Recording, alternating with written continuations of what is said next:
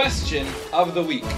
These are questions asked by students about Hilchot bracha questions that come up. Here's this week's question.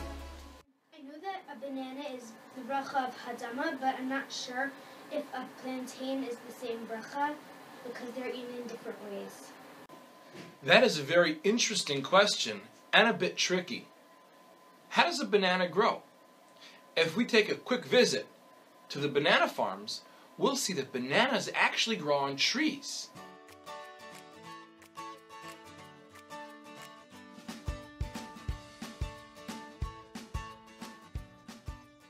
But they are a hadama because those trees die every winter and have to be pruned or replanted, which makes it just like a bush, not a tree. And therefore, the bracha on a banana is ha'adama. Modern bananas are sterile, so each new plant must be taken from an old cutting. This is pretty tough work as the plants can grow several meters tall. If the workers didn't replant each year, the plantation would stop producing.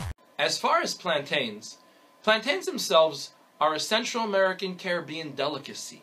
Really, really yummy. It's a banana cut up and fried. Let's see how they're made.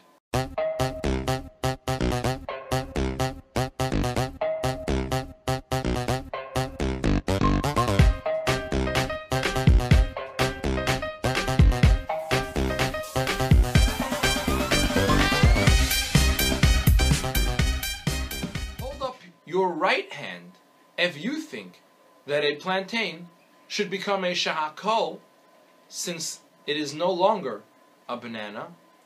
Hold up your left hand if you think that the bracha on a plantain is going to be ha'adama because it still looks like a banana.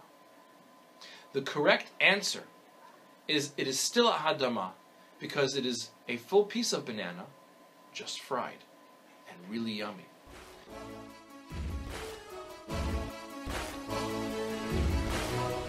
If you'd like to submit a question to the question of the week, please put it in the box on my office door, just like this. Next week for the IHOP question of the week.